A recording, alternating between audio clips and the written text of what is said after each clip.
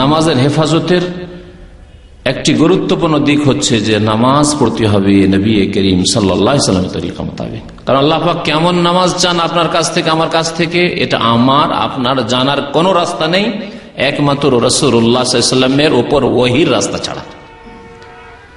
তার উপর ওহী হয়েছে, জানিয়ে দেওয়া হয়েছে যে এইরকম নামাজ পড়ো। এই মর্মে হয়তো শুনেছেন যে যখন নামাজ মেরাজে ফরজ হলো, তারপরের দিন জিবরাইল আলাইহিস সালাম মক্কায় তাশরীফ নিয়ে আসলেন নবী করিম সাল্লাল্লাহু আলাইহি ওয়াসাল্লামের কাছে। এসে 2 দিন ছিলেন নবী সাল্লাল্লাহু আলাইহি ওয়াসাল্লামের সাথে। 2 দিন মক্কাতুল মুকাররমায় জিবরাইল আলাইহিস সালাম ছিলেন রাসূলুল্লাহ সাল্লাল্লাহু আলাইহি ওয়াসাল্লামের সাথে।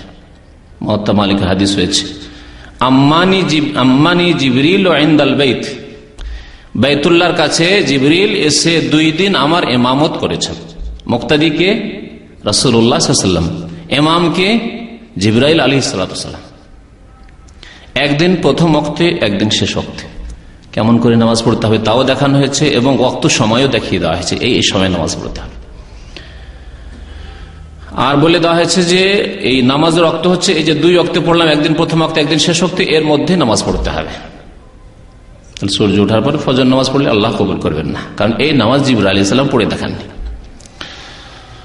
যেইভাবে নবী করিম সাল্লাল্লাহু আলাইহি ওয়াসাল্লামকে নামাজ পড়িয়ে দেখেছেন জিবরাইল আলাইহিস সালাম, সেইভাবে নবী করিম সাল্লাল্লাহু আলাইহি ওয়াসাল্লাম সারা জীবন নামাজ পড়েছেন। সেই নামাজ হচ্ছে আদর্শ, উসওয়া, নমুনা নারী পুরুষ উভয়ের জন্য। সুতরাং প্রত্যেককে নামাজ পড়তে হবে কার মতো? রাসূলুল্লাহ সাল্লাল্লাহু আলাইহি ওয়াসাল্লামের নামাজের মতো নামাজ পড়তে হবে। অনেক মাসলা মাসাইলে এই মযহাবধারী ভাইয়েরা, বিশেষ করে হানাফি মযহাবের নামাজে বহু মাসলা মাসাইলে দুর্বলতা আছে শুরু থেকে শেষ পর্যন্ত। একটু খুলে নাম ধরে এই জন্যই বলতে হলো যে অনেকেই যদি নাম না ধরি তো বুঝতে পারবেন না। অন্যান্য মাযহাবেও বেশ কিছু মাসলা মাসাইলে ত্রুটি রয়েছে, দুর্বলতা রয়েছে, কিন্তু হানাফি মাযহাবের নামাজে সবচাইতে বেশি ত্রুটি রয়েছে, দুর্বলতা রয়েছে শুরু থেকে শেষ পর্যন্ত। তার মধ্যে আজকে 10 থেকে 12টা উল্লেখ করব, আরো সময় সুযোগ হলে বাকি মাসলা মাসাইলগুলি উল্লেখ করা যাবে। কিন্তু গুরুত্বপূর্ণ যেই ক্ষেত্রগুলিতে, যে বিষয়গুলিতে মাযহাবের নামাজের ত্রুটি বা দুর্বলতা রয়েছে, সহিহ হাদিসের বিপরীত নামাজ রয়েছে, সহিহ হাদিসের আপনার উল্টো নামাজ রয়েছে, সেই ক্ষেত্রগুলি আমাদের সাধারণ মানুষেরও জানা জরুরি, যাতে করে আপনাকে কেউ ধোঁকা না দিতে পারে যে না না এটাও নামাজ, রাসূলুল্লাহ সাল্লাল্লাহু আলাইহি ওয়াসাল্লাম নামাজ, এইভাবে নামাজ পড়লেও চলবে না। ওইভাবেই পড়তে হবে যেভাবে রাসূলুল্লাহ সাল্লাল্লাহু আলাইহি ওয়াসাল্লাম নামাজ পড়েছেন, নামাজ আদায় করেছেন। তো আল্লাহ পাক নামাজের হেফাজতের কথা বলেছেন, ওয়াল্লাযীনা হুম আলা সালাওয়াতিহিম ইউহাফিজুন উলাইকা হুমুল ওয়ারিসুন। আল্লাহ বলছেন যারা নামাজের হেফাজত করে তারাই তো ওয়ারিস, তারাই তো উত্তরাধিকারী। কিসের ওয়ারিস? আল্লাযীনা ইয়ারিসুনাল ফিরদাউস, যারা জান্নাতুল ফিরদাউসের ওয়ারিস হবে। নবী করিম সাল্লাল্লাহু আলাইহি ওয়াসাল্লাম বলেছেন জান্নাতুল ফিরদাউস সবচাইতে উচ্চ স্থান, উচ্চ মর্যাদা জান্নাতের।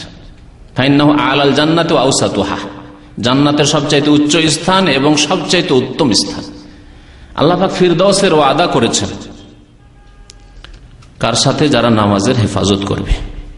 আল্লাযীনা ইয়ারিসুনাল ফিরদাউসা হুম ফিহা খালিদুন, এবং সেখানে তারা চিরকাল অবস্থান করবে। তো নামাজ যদি সহি শুদ্ধ পড়েন, নবী করিম সাল্লাল্লাহু আলাইহি ওয়াসাল্লামের তরিকায় পড়েন, তাহলে কবুল হবে, না হলে কবুল হবে না।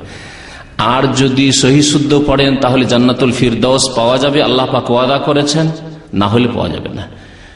এবং চিরকাল থাকতে পাবেন যদি এই সহি নামাজ, রাসূলুল্লাহ সাল্লাল্লাহু আলাইহি ওয়াসাল্লাম নিয়ে আসা নামাজ যদি আদায় করেন। আসুন প্রথম মাসলা দিয়ে শুরু করি। গত আলোচনাতে বলেছিলাম যে নবী সাল্লাল্লাহু আলাইহি ওয়াসাল্লাম নামাজ কার মতো পড়তে বলেছেন? বুখারী শরীফের হাদিস, অন্যান্য হাদিসের কিতাব রয়েছে, সাল্লু কামা রাআইতুমুনি ওসাল্লি, তোমরা নামাজ পড়ো, কামা রাআইতুমুনি, যেমন আমাকে দেখলে, ওসাল্লি, নামাজ পড়তে, আমাকে যেমন নামাজ পড়তে দেখলে তেমন নামাজ পড়ো। সাহাবায়ে কেরামরা যারা নামাজ পড়তে দেখেছেন রাসূলুল্লাহ সাল্লাল্লাহু আলাইহি ওয়াসাল্লামকে, তারা এই নামাজের বর্ণনা পেশ করেছেন। আমরা দেখিনি, না আমাদের দেখার কোনো উপায় আছে? সাহাবায়ে কেরাম ছাড়া কেউ দেখেনি রাসূলুল্লাহ সাল্লাল্লাহু আলাইহি ওয়াসাল্লামকে নামাজ পড়তে। তাদেরকে সম্বোধন করেছেন নবী সাল্লাল্লাহু আলাইহি ওয়াসাল্লাম, এবং তাদের কাছ থেকে তাবেঈনরা নামাজ নিয়েছেন, তাবেঈনদের কাছ থেকে তাবেঈনরা নিয়েছেন। তো এই সহি নামাজ, যেই নামাজ হাদিসের কিতাবে রয়েছে, হাদিসের কিতাবের বরাত সহ কোন কিতাবে রয়েছে, পাতা নম্বর এই জন্যই বলবো না যে পাতা নম্বর গিয়ে অনেক সময় মিলবে না, কারণ আরবি হাদিসের কিতাবের পাতা নম্বর আলাদা। আবার আরবি কিতাবের মধ্যে একটি কিতাব আছে ভাষ্য সহ, মানে ব্যাখ্যা সহ, আরেকটি বিনা ব্যাখ্যা রয়েছে, যেমন বুখারী শরীফ। তাহলে ব্যাখ্যা সহ যে কিতাব রয়েছে সহিহ বুখারীর, যেমন ফতুল বারী 12 খণ্ডে রয়েছে, কিন্তু এমনি বুখারী তো 1 খণ্ডও থাকতে পারে। ভারত, পাকিস্তানে, বাংলাদেশে যে বুখারী পাওয়া যায় সেটা 2 খণ্ডে। তাহলে পাতা নম্বর দিয়ে কোনোদিন মিলবে না। বাংলা বুখারী আমার জানা মতে 5 জন অনুবাদকের বুখারী ছেপেছে। তাহলে কোনটারই পাতা নম্বর দেব? পাতা নম্বর দিয়ে পাওয়া মুশকিল। এমনকি হাদিসের নম্বরগুলি দ্বিতীয় আগপিছ হয়েছে। কোন কোন যারা নম্বর দিয়েছেন হাদিসগুলোর, তাদের কেউ কেউ আবার সনদগুলির নম্বর দিয়েছেন। একটা হাদিস হয়তো, মানে বিষয়বস্তু একটি হাদিসের, কিন্তু 2-3টি সনদ এসে 2-3টা নম্বর দিয়েছেন। নম্বরের ক্ষেত্রেও কম বেশি হয়ে গেছে। সুতরাং হাদিস কোন কিতাবে আছে এতটাই সাধারণ মানুষের জন্য জেনে নেওয়া যথেষ্ট। আর নবী করিম সাল্লাল্লাহু আলাইহি সাল্লামের সহিহ হাদিসে যদি থাকে তাহলে শির নত করে একবার উদার অন্তর নিয়ে মেনে নিতে হবে, বিনা কোনো দ্বিধাদ্বন্দ্বে। যেমন আল্লাহ পাক হুকুম করেছেন ওয়ায়ুসাল্লিমু তাসলিমা, চোখ বন্ধ করে মেনে নেবে, মনে কিঞ্চিত পরিমাণ দ্বিধাদ্বন্দ্ব হবে না। সুম্মা লা ইয়াজিদু ফি আনফুসিহিম হারাজাম মিম্মা কাযাইতা ওয়া ইউসাল্লিমু তাসলিমা, আল্লাহ পাক বলেছেন। না হলে মুমিন হতে পারবে না। আয়াত বড় লম্বা আছে, সে আয়াতটি পুরো উল্লেখ করলাম না। আসল বিষয়ের দিকে আসি। প্রথম বিষয় হচ্ছে যে নামাজ শুরু করবেন কোথা থেকে, এগুলি কথা বলা হয়েছে। নামাজ শুরু করবেন কোথা থেকে? তাকবীরে তাহরিমা দিয়ে, তাকবীরে তাহরিমা দিয়ে নামাজ শুরু করেন। নবী করিম সাল্লাল্লাহু আলাইহি সাল্লামের হাদিস, মিফতাহুস সালাতি আত-তাহুর, নামাজের চাবি হচ্ছে পবিত্রতা, ওযু, আর গোসল ফরজ হয়ে থাকলে গোসল। ওয়া তাহরিমুহা তাকবীর, আর নামাজের তাহরিমা হচ্ছে তাকবীর, অর্থাৎ আল্লাহু আকবার দিয়ে নামাজ শুরু করতে হবে। এখানে যদিও হানাফি মযহাবের হানাফি ভাইয়েরাও আমল করে না, সাধারণ লোকও আমল করে না, আলেমরাও আমল করে না, কিন্তু তাদের প্রত্যেকটি ফিকার কিতাবে রয়েছে যে আল্লাহু আকবার বলা শর্ত নাই। কি বললে চলবে? বলছে আল্লাহর সাথে কোন গুণবাচক কোন শব্দ হলেই চলবে। যেমন আল্লাহু আকবার জায়গায় আল্লাহ আজম যদি বলে, আল্লাহ আজল যদি বলে, আল্লাহ জলিল, আল্লাহ কবির, হ্যাঁ, আল্লাহ রহমান, আল্লাহ রহিম, আল্লাহ গফুর, এরকম বললে চলবে। স্পষ্ট ভুল।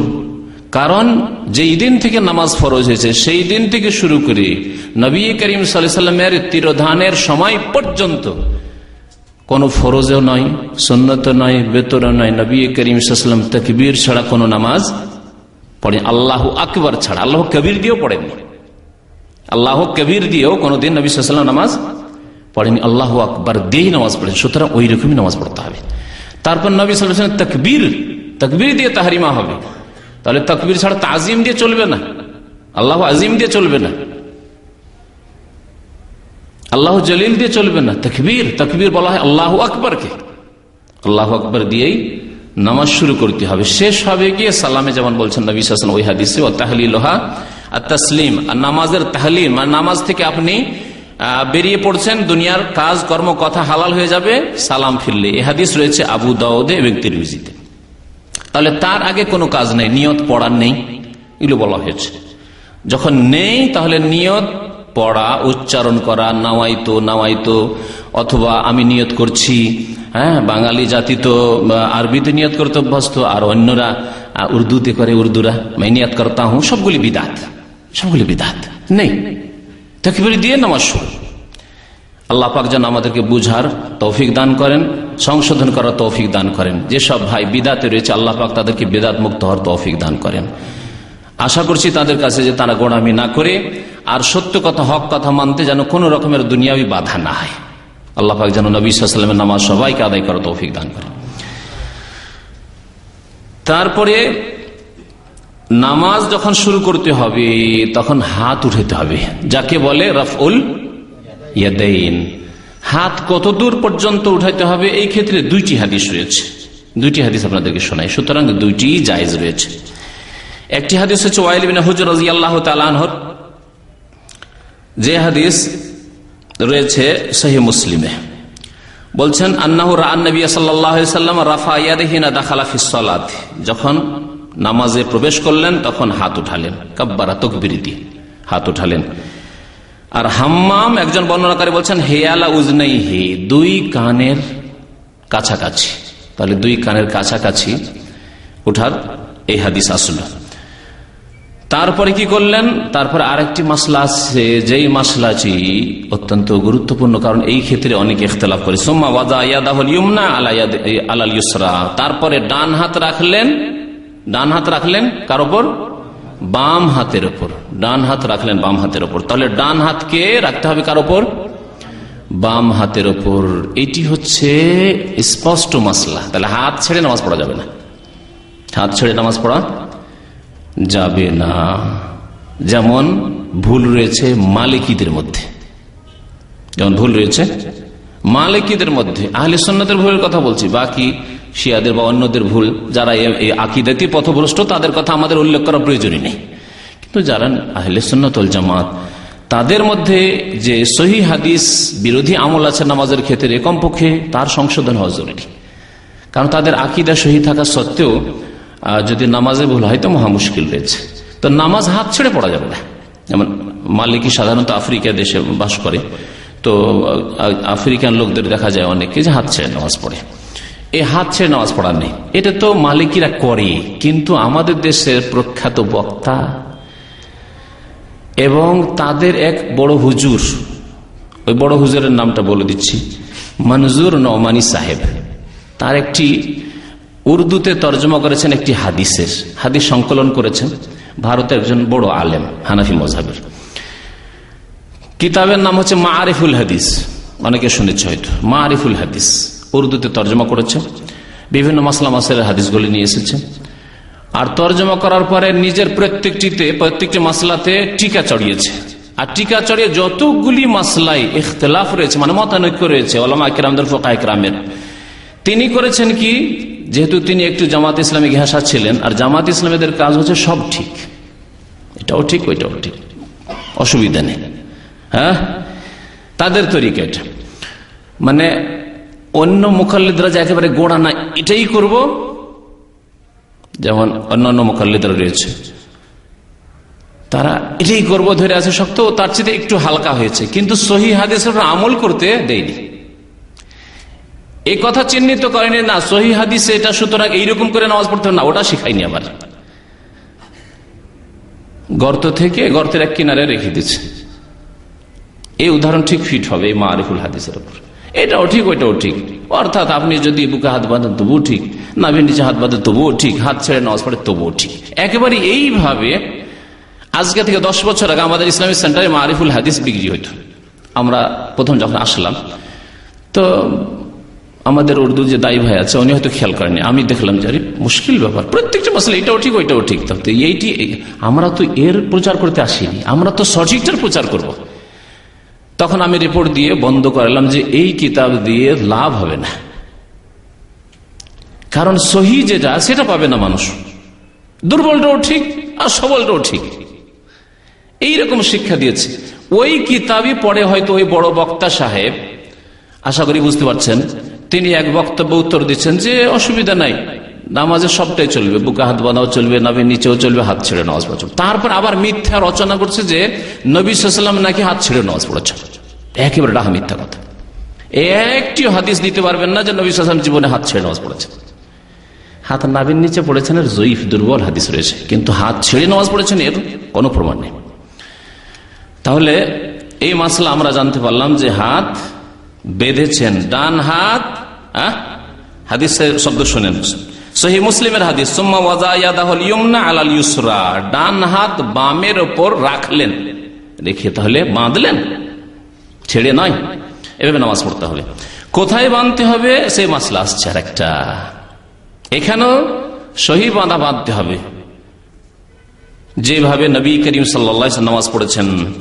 তাউস রাহমাতুল্লাহি আলাইহি তাবেঈ তিনি বর্ণনা করেছেন যে কানা রাসূলুল্লাহ সাল্লাল্লাহু আলাইহি ওয়াসাল্লাম ইয়াদাউ ইয়াদাহুল ইয়ুমনা আলা ইয়াদিহিল ইউসরা, তিনি ডান হাত বাম হাতের উপর রাখতেন, সুম্মা ইয়াশুদ্দু বাইনাহুমা, এবং মজবুত করে ধারণ করতেন, এরকম ঢিলা ঢালা নয়, মজবুত করে ধারণ করতেন। আলা সাদরিহি, কোথায়?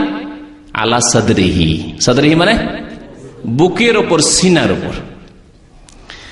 ওয়া হুয়া ফিস সালাতে, নামাজের অবস্থায়, বাইরে নয়, অন্য কোনো সময় নয়। ওয়া হুয়া ফিস সালাত, নামাজের অবস্থায় বুকের ওপরে ধারণ করতেন।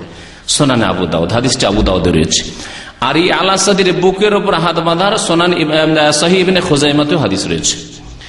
ইবনে খুজাইমার হাদিসটি শোনাই ওয়াইল ইবনে হুজর রাদিয়াল্লাহু তাআলা আনহু বর্ণনা করেছেন। বলছে সাল্লাইতু মা রাসূলিল্লাহ সাল্লাল্লাহু আলাইহি ওয়াসাল্লাম, আমি আল্লাহ রাসূল সাল্লাল্লাহু আলাইহি ওয়াসাল্লামের সাথে নামাজ পড়েছি। ওয়া ওয়াদা ইয়াদাহুল ইয়ুমনা আলা ইয়াদিহিল ইউসরা, বাম হাতের উপর ডান হাত রাখলেন, তাহলে হাত ছেড়ে নয়। আলা সাদরি, কোথায় রাখলেন? বুকের ওপর রাখলেন। সহিহ ইবনে খুজাইমার হাদিস। তাহলে বুকের ওপর হাত রেখে নামাজ পড়াই হচ্ছে সহিহ হাদিস মোতাবেক আমল। এটি হচ্ছে শুদ্ধ নামাজ, রাসূলুল্লাহ সাল্লাল্লাহু আলাইহি ওয়াসাল্লামের নামাজ। আর একটি কথা মনে রাখবেন, যে যেখানে ইখতিলাফ হয়েছে, মতানৈক্য হয়েছে, এ কথা বলবেন না যে ইখতিলাফ আছে তো একটা করলেই হবে না, এরও ফয়সালা আছে, কোরআনে আল্লাহ ফয়সালা দিয়েছেন। যখন দুটি মত, তিনটি মত আছে, কোনো একটা ধরলেই হয় না, এই কথা বলবেন না। আল্লাহ পাক দুটি আয়াত ইরশাদ করেছেন। একটি আয়াত রয়েছে ফাইন তানাজাতুম ফি শাইইন ফারুদ্দুহু ইলাল্লাহি ওয়া রাসূল, তোমাদের মাঝে যদি মতানৈক্য হয়, বিবাদ হয়, ইখতিলাফ হয়, দুটি মত, তিনটি মত হয়, নানা মত হয়, তাহলে কি করতে হবে? ফারুদ্দুহু, এই বিচার ফিরিয়ে দাও কার কাছে? ইলাল্লাহি, আল্লাহর দিকে, এবং রাসূল, রাসূলের দিকে। ইন কুনতুম তুমিনুনা বিল্লাহি ওয়াল ইয়াউমিল আখির, যদি তোমাদের আল্লাহর প্রতি ঈমান থাকে আর আখিরাতে ঈমান থাকে, তাহলে তোমরা বিচার কোথা থেকে নেবে? আল্লাহ এবং রাসূলের নিকট থেকে নেবে। তোমরা এই কথা বলবে না যে এটাও চলে ওটাও চলে না। তাহলে এই তরিকা ঠিক নয় যে জয়ীফ সহিহ সবই চলে না। আল্লাহ পাক ফয়সালা নিতে বলেছেন আল্লাহ এবং রাসূলের কাছে। রাসূলুল্লাহ সাল্লাল্লাহু আলাইহি হাদিসে ফয়সালা পেয়ে গেলেন যে সাদরে, বুকে হাত বাঁধতে হবে। আরেকটি আয়াতে আল্লাহ পাক ইরশাদ করেছেন ওয়ামাখতালাফতুম মিন শাইইন, যে কোনো ব্যাপারে তোমাদের ইখতিলাফ হোক না কেন, মতানৈক্য হোক না, হতে পারে, মতানৈক্য হতে পারে। নবী সাল্লাল্লাহু আলাইহি ওয়াসাল্লামের জামানায় সাহাবায়ে কেরামদের ইখতিলাফ হয়েছে, তখন ফয়সালা নিয়েছেন কোথায় গিয়ে? নবী সাল্লাল্লাহু আলাইহি ওয়াসাল্লামের কাছে গিয়ে। নবী সাল্লাল্লাহু আলাইহি ওয়াসাল্লাম যা বলেছেন মেনে নিয়েছেন। তার ইন্তেকালের পরে ইখতিলাফ হয়েছে, খোঁজ করেছেন, তাহলে সহিহ হাদিসে কি আছে, নবী সাল্লাল্লাহু আলাইহি ওয়াসাল্লাম এই ক্ষেত্রে কি বলেছেন বা কি করেছেন, এইভাবে ফয়সালা নিয়েছেন। তার ওয়ামাখতালাফতুম মিন শাইইন, যে কোনো ব্যাপারে তোমাদের যদি ইখতিলাফ হয়, ফাহুকমুহু, তার হুকুম ফয়সালা কোত্থেকে নেবে? ইলাল্লাহ, আল্লাহর কাছে। আল্লাহর কাছ থেকে কোরআনের ওহী এসেছে এবং রাসূলুল্লাহ সাল্লাল্লাহু আলাইহি ওয়াসাল্লামের যে হাদিস এসেছে তাও ওহী। কোরআনে না পেলে হাদিস থেকে ফয়সালা নিতে হবে। তাহলে এই মাসলাগুলি হয়ে গেল, প্রায় দুটি মাসলা হয়ে গেল। আর একটি মাসলা হচ্ছে জায়নামাজের দোয়া পড়ার মাসলা। বলেছিলাম না, জায়নামাজের কোন দোয়া আছে? জায়নামাজের দোয়া কখন পড়ে? তাকবীরের আগে না পরে? হানাফি ভাইরা তাকবীরের আগে দুটি বা তিনটি করে বলেছি, ওদিকে আর যাচ্ছি না। নিয়ত পড়া আর জায়নামাজের দোয়া পড়া। এই জায়নামাজের দোয়া বলে যে দোয়াটি পরিচিত হানাফি সমাজে, ইন্ডিয়া, বাংলাদেশ, পাকিস্তানে, সেই দোয়াটি হচ্ছে ইন্নী ওয়াজ্জাহতু ওয়াজহিয়া লিল্লাযী ফাতারাস সামাওয়াতি ওয়াল আরদ। এই দোয়াটি হাদিসে আছে, কিন্তু জায়নামাজের দোয়া নাই। এটি তাকবীরে তাহরিমার পর দোয়া। শোনেন, স্পষ্ট হাদিস। তারপরে যদি কেউ না মানে তাহলে একে এরাজ, বিমুখতা ছাড়া আর কিছু বলা যাবে না। হাদিস শুনিয়ে দিচ্ছি। মুসলিম শরীফের হাদিস, আবু দাউদের হাদিস। বলছেন বর্ণনাকারী যে কানা রাসূলুল্লাহ সাল্লাল্লাহু আলাইহি ওয়াসাল্লাম, আল্লাহ রাসূল সাল্লাল্লাহু আলাইহি ওয়াসাল্লাম ইজাস্তাফতাহাস সালাত, যখন নামাজ আরম্ভ করতেন, সালাত শুরু করতেন, কাব্বারা, কি করতেন? তাকবীর বলতেন, সুম্মা কালা, তারপরে বলতেন। সুম্মা মানে অতঃপর, কালা অতঃপর বলতেন। কি বলতেন? ওয়াজ্জাহতু ওয়াজহিয়া লিল্লাযী ফাতারাস সামাওয়াতি ওয়া আনা আউয়ালুল মুসলিমিন পর্যন্ত। মুসলিম, আবু দাউদ। কি স্পষ্ট হইল? স্পষ্ট হইল যে এই দোয়া ওয়াজ্জাহতু ওয়াজহিয়া কখন পড়তে হবে? তাকবীর দিয়ে, সুম্মা তারপরে। আরো শুনেন আর একটি ভাষা, এখানে তো সুম্মা ছিল, আর ওখানে আছে বাদাত তাকবীরে, তাকবীরের পরে। আরো স্পষ্ট শোনেন। আলী ইবনে আবি তালিব রাদিয়াল্লাহু তাআলা আনহু বর্ণনা করেছেন আন রাসূলিল্লাহি সাল্লাল্লাহু আলাইহি ওয়াসাল্লাম, রাসূলুল্লাহ সাল্লাল্লাহু আলাইহি ওয়াসাল্লাম থেকে বর্ণনা করেন আন্নাহু কানা ইযা কামা ইলা সালাতিল মাকতুবাতি, নবী করিম সাল্লাল্লাহু আলাইহি ওয়াসাল্লাম যখন ফরজ নামাজে দাঁড়াতেন, রাফা ইয়াদাই হাজওয়া মানকাবাইহি, দুই হাত উঠাতেন হাজওয়া মানকাবাইহি, এখানে হাজওয়া মানকাবাইহি, আর আগে শুরুতে বলেছিলাম কানের লতি পর্যন্ত, তাই না? আর এখানে মানকেব মানে হচ্ছে এই কাঁধ। আর অধিকাংশ হাদিসগুলি মানকেবের কথা আছে, তাহলে হাত ওঠানোর জন্য এতটাই যথেষ্ট। এটা হচ্ছে সুন্নত, এই সুন্নত যথেষ্ট। আর যদি কেউ আরেকটু উপরে উঠায় কোনো অসুবিধা নেই, কিন্তু আবার কান ধরা আল্লাহু আকবার অথবা আল্লাহু আকবার না, মহিলাদেরকে দেখা যায় একেবারে আল্লাহু আকবার না, কানের লতির নিচে থাকবে অথবা কাঁধ পর্যন্ত, হাজওয়া মানকাবাইহি, কাঁধ পর্যন্ত। কেরাত শেষ করে রুকুতে গেলে তখনও রাফা এদেন করতেন। মাসলা আলেকটি চলে আসছে, রাফা এদেনের মাসলা পরে বলবো। রুকুতে যখন মাথা উঠে দেন সামি আল্লাহু লিমান হামিদা রব্বানা ওয়া লাকাল হামদ বলে তখন রাফা এদেন করতেন। ওয়ালা ইয়ারফাউ ইয়াদাইহি ফি শাইইন মিন সালাতিহি ওয়া কায়িদান, বসে রাফা এদেন করতেন না, মানে সেজদায় গেলেন বসে বা সেজদা থেকে উঠিয়ে আবার দ্বিতীয় সেজদা দেওয়ার সময় এগুলো তো রাফা এদেন করতেন, হাত উঠাতেন না। ওয়াইজা কামা মিনাস সাজদাতাইন মিন সাজদাতাইন রাফা ইয়াদাইহি কাযালিকা ফাকাব্বার, যখন 2 রাকাত নামাজ পড়ে যখন উঠতেন তখনও, মানে 2 রাকাত 4 রাকাত বিশিষ্ট নামাজ বা 3 রাকাত বিশিষ্ট নামাজ প্রথম আত্তাহিয়াত পড়ার পরে তখনও রাফা এদেন করতেন, ফাকাব্বার তাকবীর বলতেন। ওয়া ইয়াকুলু হিনা ইফতাতিহু সালাতা বাদা তাকবীর, এটি হচ্ছে এই মাসলা যে মাসলা আলোচনা করছি। এবং নবী সাল্লাল্লাহু আলাইহি ওয়াসাল্লাম বলতেন যখন নামাজ শুরু করতেন বাদাত তাকবীর, তাকবীরের পরে। বাদাত তাকবীর মানে তাকবীরের পরে বলতেন, কি বলতেন? দোয়াটি শুনেন, ওয়াজ্জাহতু ওয়াজহিয়া লিল্লাযী ফাতারাস সামাওয়াতি ওয়াল আরদা হানিফা ওয়া মা আনা মিনাল মুশরিকিন ইন্না সলাতি ওয়া নুসুকি ওয়া মাহইয়ায়া ওয়া মামাতি লিল্লাহি রাব্বিল আলামিন লা শারীকা লাহু ওয়া বিযালিকা উমিরতু ওয়া আনা মিনাল মুসলিমিন। আর কোন রিওয়ায়াত আছে আউয়ালুল মুসলিমিন, কারণ এই উম্মতের প্রথম মুসলিম কে?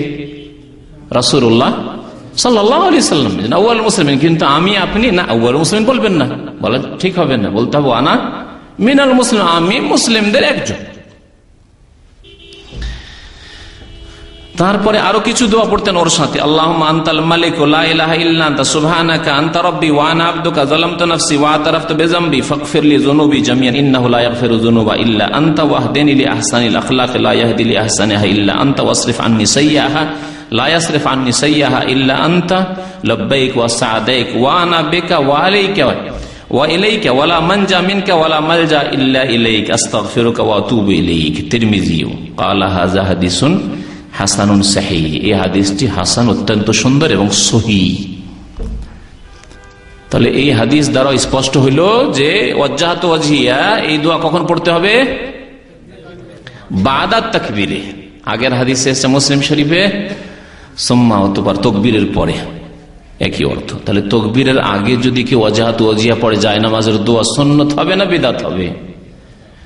হাদিসের মোতাবেক আমল হবে না হাদিসের বিরোধিতা হবে? বিরোধিতা হবে, হাদিসের বিরোধিতা করে নামাজ পড়বেন।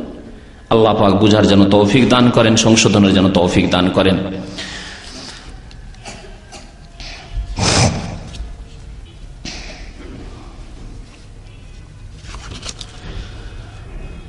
পাঁচ নম্বর মাসলা তা হচ্ছে যে আমাদের দেশের মানুষরা সানাতে একটি মাত্র দোয়া মুখস্থ রাখে, ওইটি পড়ে, ব্যাস ওই একটি শিখানো হয়েছে, বাকি আর দিশাই দেওয়া হয়নি যে আরো কিছু আছে, আরো বহু কিছু আছে, কিছুই জানানো হয়নি।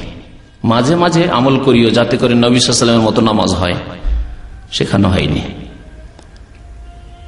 সানাতে ছোট্ট যে দোয়াটি সানা মানে আল্লাহ পাকের সানা গুণগান রয়েছে, সেটি শুধু মুখস্থ আছে। এই ক্ষেত্রে নবী করিম সাল্লাল্লাহু আলাইহি ওয়াসাল্লামের একটি হাদিস দ্বারা প্রমাণিত হলো যে ইন্নী ওয়াজহাতু ওয়াজহিয়া লিল্লাযী ফাতারাস সামাওয়াতি, এটা পড়তেন তাকবীরের পরে।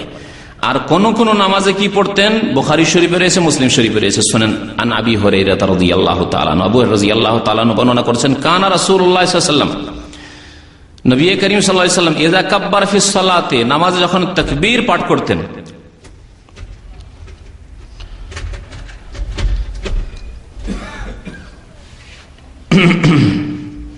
নবী সাল্লাল্লাহু আলাইহি ওয়াসাল্লাম যখন নামাজে তাকবীর পাঠ করতেন, সাকাতা হুনাই হাতান, অল্প কিছুক্ষণ নীরব থাকতেন।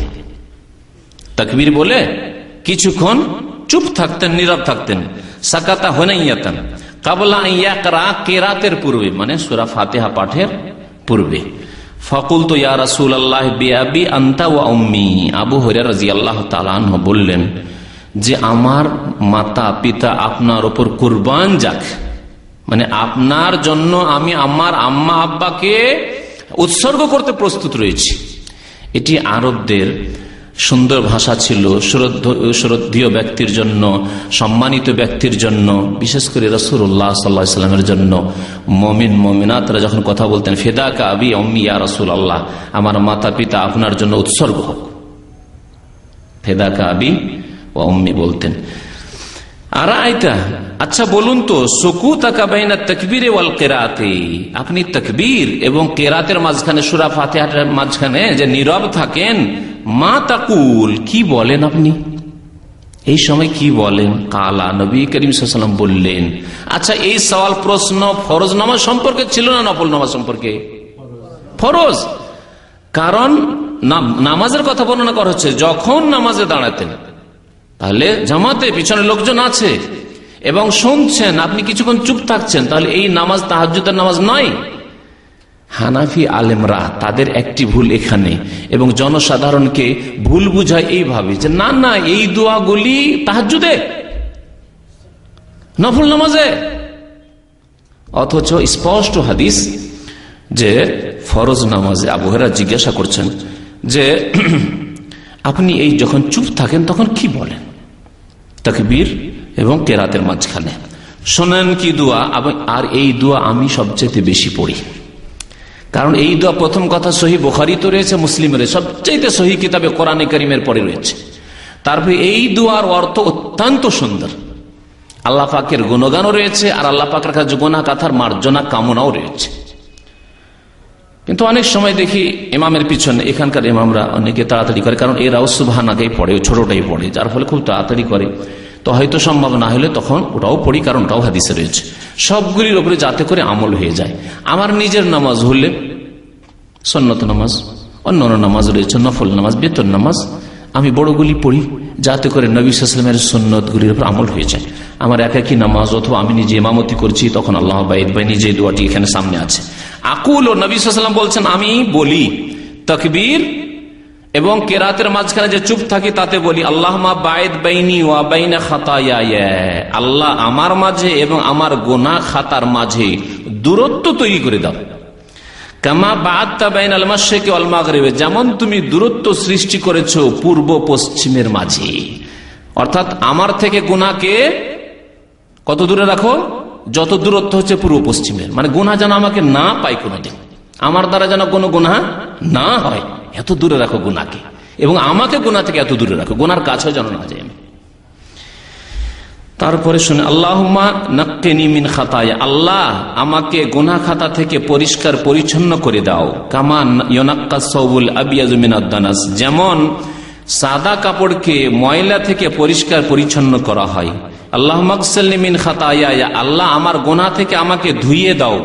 বিল মায়ে, পানির দ্বারা, ওয়াসালজে, বরফ দ্বারা, ওয়াল বারাদে, আর যে শিলা পাথর, যে বৃষ্টির সাথে শিলা বৃষ্টি হয়, ওই বরফ দ্বারা, ওই বরফের পাত্র দ্বারা, একে বারাদ বলা হয় আরবি ভাষায়, বারদ নয় বারাদ। বারাদ মানে হচ্ছে ঠান্ডা, আমাকে বারদ মানে ঠান্ডা লাগছে, আর বারাদ মানে হচ্ছে যে শিলা বৃষ্টি, বৃষ্টির সাথে যে আমাদের দেশে খুব পাথর হয়, ওই পাথর। হাদিস মুত্তাফাকুন আলাইহি, বুখারী মুসলিম শরীফের হাদিস। বলুন তো কেউ কি এই দোয়া পড়েন? কারণ সহিহ হাদিসের রাস্তা দেখানো হয়নি, ঢেকে রেখে দেওয়া হয়েছে, কোনো কিতাবে উল্লেখ করা হয়নি।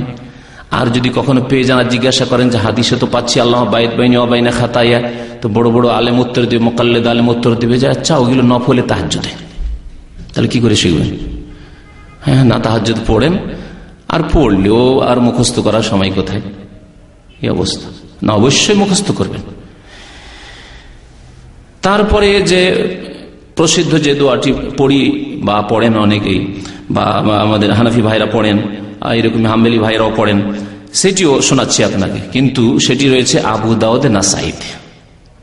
হাদিসের যে প্রসিদ্ধ কিতাব, যেগুলিকে আমাদের দেশের আলেম ওলামারা বলে সেহাসিত্তা, মানে 6টি হাদিসকে ওরা সেহাসিত্তা বলে, মানে সহিহ হাদিস। যদিও বুখারী মুসলিম ছাড়া বাকিগুলোতে জয়ীফ হাদিসও রয়েছে। কুতুবুস সিত্তা প্রসিদ্ধ 6টি কিতাব, তার স্তর হচ্ছে এইরকম: বুখারী, মুসলিম, তারপরে আবু দাউদ বা নাসাই, তারপরে তিরমিজি, তারপরে ইবনে মাজাহ। তাহলে এই হাদিস রয়েছে আবু দাউদ নাসাই। বুখারী মুসলিমের পরে যে আবু দাউদ নাসাইর স্থান, সেই দুই কিতাবে রয়েছে এই দোয়া। আবু সাঈদ খুদরি রাদিয়াল্লাহু তাআলা আনহু বর্ণনা করছেন যে আন্নান নবী সাল্লাল্লাহু আলাইহি ওয়াসাল্লাম, নবী করিম সাল্লাল্লাহু আলাইহি ওয়াসাল্লাম কানা ইযা ইফতাতাহা সালাতা, যখন নামাজ শুরু করতেন, কালা বলতেন। এখানে তো বলা হয়নি যে ফরজ নামাজ না সুন্নত নামাজ, যদি করবে এইটাও নফল নামাজে, তাহলে কোথা থেকে নেবেন? ইযা ইফতাতাহা সালাত, যখন নামাজ শুরু করতেন, কখনো কখনো এটাও ফরজে পড়তেন। কালা বলতেন সুবহানাকা আল্লাহুম্মা ওয়া বিহামদিকা ওয়া তাবারাকা ইসমুকা ওয়া তাআলা জাদ্দুকা ওয়া লা ইলাহা গায়রুকা। এটি মুখস্থ আছে, কিন্তু বাকিগুলি কেন মুখস্থ নেই? আর ইন্নী ওয়াজহাতু মুখস্থ আছে, কিন্তু সঠিক জায়গায় পড়েন না, বিদাতি জায়গায় পড়েন। মুখস্থ থেকেও লাভ হয় না। তাহলে 3টি কমপক্ষে দোয়া শুনলেন। এছাড়াও বেশ কিছু দোয়া আছে যেগুলি নবী করিম সাল্লাল্লাহু আলাইহি ওয়াসাল্লাম বিভিন্ন নামাজে পড়তেন। 7 নম্বর বিষয় হচ্ছে সূরা ফাতিহার বিষয়। নামাজে সূরা ফাতিহা পড়তে হবে, নামাজে সূরা ফাতিহা পড়তে হবে। সূরা ফাতিহা ছাড়া নামাজ হয় না, এই বিষয়ে বলা হয়েছে। হাদিস শুনে আপনাদেরকে। উবাদা ইবনে সামিত রাদিয়াল্লাহু তাআলা আনহু বর্ণনা করেছেন, আন্না রাসূলুল্লাহ সাল্লাল্লাহু আলাইহি ওয়াসাল্লাম কাল, আল্লাহ রাসূল সাল্লাল্লাহু আলাইহি ওয়াসাল্লাম ইরশাদ করেছেন, লা সালাতা লিমান লাম ইয়াকরা বিফাতিহাতিল কিতাব, কোন নামাজ নেই, লা সালাতা কোন নামাজ নেই, লিমান ওই ব্যক্তির, লাম ইয়াকরা পড়ে না, বিফাতিহাতিল কিতাব সূরা ফাতিহা, যে ব্যক্তি সূরা ফাতিহা পড়ে না তার নামাজ হয় না। এই হচ্ছে নবী সাল্লাল্লাহু আলাইহি ওয়াসাল্লাম হাদিস। হাদিস বুখারীতে রয়েছে, মুসলিমে, আবু দাউদে, নাসাই, তিরমিজি, ইবনে মাজাহ, আখরাজাহুল জামা বলা হয় হাদিসটিকে। মুহাদ্দিসিনদের জামাত, সমস্ত মুহাদ্দিসিন এই হাদিসটিকে নিজ নিজ কিতাবে উল্লেখ করেছেন নামাজের অধ্যায়ে। লা সালাতা লিমান লাম ইয়াকরা বিফাতিহাতিল কিতাব, সূরা ফাতিহা ছাড়া নামাজ হয় না। এই ক্ষেত্রে সবচেয়ে দুর্বল মত হচ্ছে যে কোন নামাজই সূরা ফাতিহা পড়বো না মুক্তাদি হলে, যেটি হচ্ছে হানাফি মাযহাবের ফতোয়া, যে কি হচ্ছে মুক্তাদি হইলে সূরা ফাতিহা পড়া জায়েজ নেই, পড়বে না। জেহরি হোক আর সিরি, কোন নামাজে বলার উদ্দেশ্য হচ্ছে জেহরি হোক আর সিরি হোক। জাহরি মানে যাতে উচ্চস্বরে কেরাত চলছে এবং শুনছি, যেমন মাগরিবের নামাজের প্রথম 2 রাকাত, এশার প্রথম 2 রাকাত, ফজরের 2 রাকাত, এগুলো হচ্ছে জাহরি নামাজ। তাতেও জায়েজ নয় তাদের কাছে। আর সিররি নামাজ এমনকি জোহরেও জায়েজ নয়, আসরেও জায়েজ নয়, মাগরিবের তৃতীয়তে চলবে না, এশার তৃতীয় চতুর্থ রাকাতে চলবে না। সবচাইতে দুর্বল মত হচ্ছে এটি নামাজের ক্ষেত্রে। নামাজ সূরা ফাতিহা ছাড়া হয় না, আর বলছেন না সূরা ফাতিহা পড়া না জায়েজ। কেমন কথা হইল? উল্টো কথা না, একেবারে বিপরীত কথা। আর 2টি মত আছে, তার একটি মত হচ্ছে এর একেবারে বিপরীত। যেমন এতে বলা হয়েছে যে মুক্তাদি তোমার জন্য সূরা ফাতিহা পড়া জায়েজ নয়, সবচেয়ে দুর্বল মত। আর সবচেয়ে এর বিপরীত একটি মত হচ্ছে যে সমস্ত নামাজে সূরা ফাতিহা পড়তে হবে, প্রত্যেক ব্যক্তিকে সূরা ফাতিহা পড়তে হবে, সিররি নামাজ হোক, জাহরি নামাজ হোক, ইমাম হোক, মুক্তাদি হোক, আর একাকী নামাজি হোক। ইমাম শাফি রহমতুল্লাহ আলাইহি এটি মত 4 ইমামের মধ্যে। ইমাম বুখারী রহমতুল্লাহ আলাইহি, যে আমিরুল মুমিনিন ফিল হাদিস, মুহাদ্দিসিনদের শিরোমণি, সবচেয়ে বড় মুহাদ্দিস যিনি, তার এটি মত। এবং তিনি একটি প্রসিদ্ধ কিতাব লিখেছেন, বাংলায় অনুবাদ হয়েছে, ঢাকায় পাওয়া যাচ্ছে, ঢাকা থেকে চেপেছে, এটি সৌদি আরবে ছাপা বই নাই, বাংলা বইটি।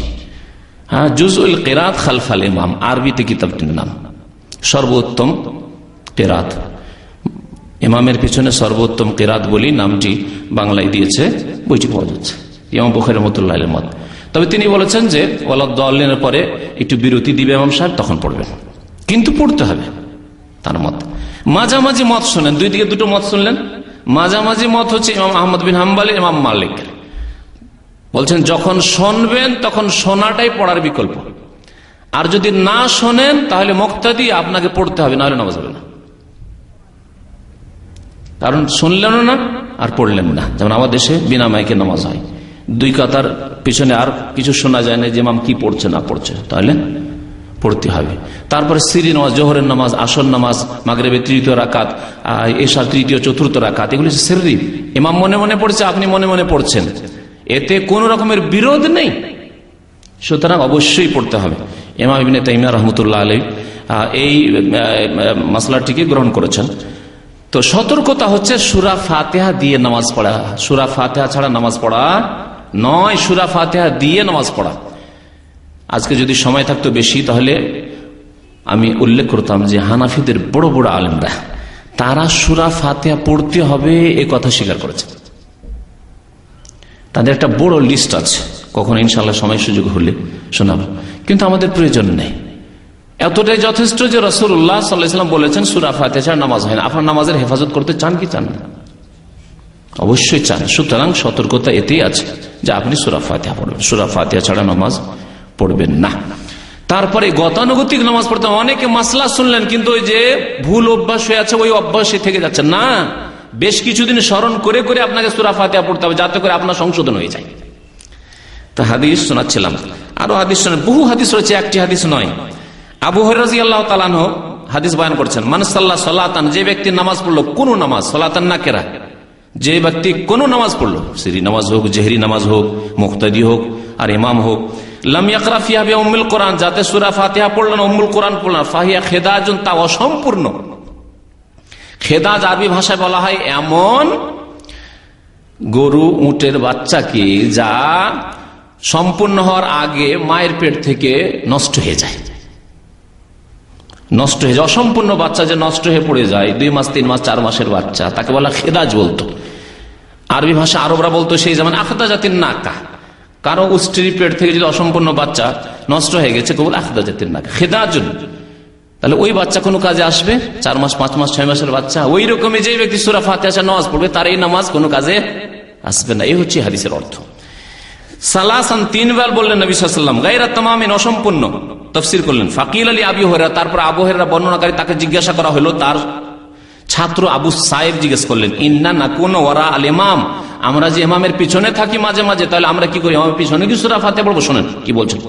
আবু হুরায়রা রাদিয়াল্লাহু তাআলা আনহু, যিনি 5000-এর বেশি হাদিস বর্ণনা করেছেন রাসূলুল্লাহ সাল্লাল্লাহু আলাইহি ওয়াসাল্লাম থেকে, সবচেয়ে বেশি সাহাবায়ে কেরামদের মধ্যে হাদিস তিনি মুখস্থ রেখেছিলেন, তিনি জবাব দিচ্ছেন। তাকে জিজ্ঞাসা করা হলে যে ইমামের পিছনে থাকলে আমরা কি করব, উত্তর দিচ্ছেন, ফাকালা ইকরা বিহা ফি নাফসিকা, ইকরা বিহা ফি নাফসিকা, ইকরা বিহা, তা পড়ে নাও, মানে সূরা ফাতিহা পড়ে নাও, ফি নাফসিকা, তোমার মনে মনে, মনে মনে মানে উচ্চ স্বরে নাই, মনে মনে, আলহামদুলিল্লাহ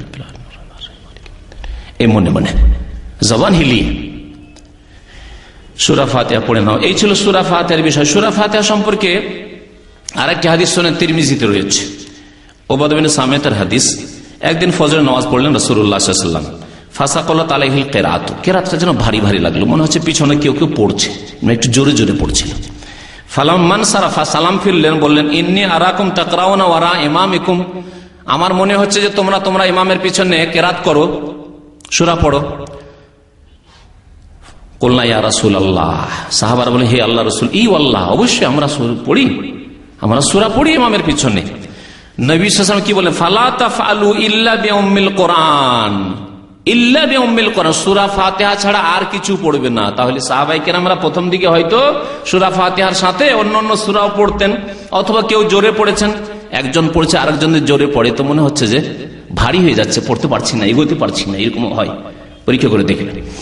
একসাথে 2জন 3জন পড়লে পড়ে খুব এই বাধা সৃষ্টি হয়, এটাকে বলা হয়েছে যে ভারী মনে হচ্ছে।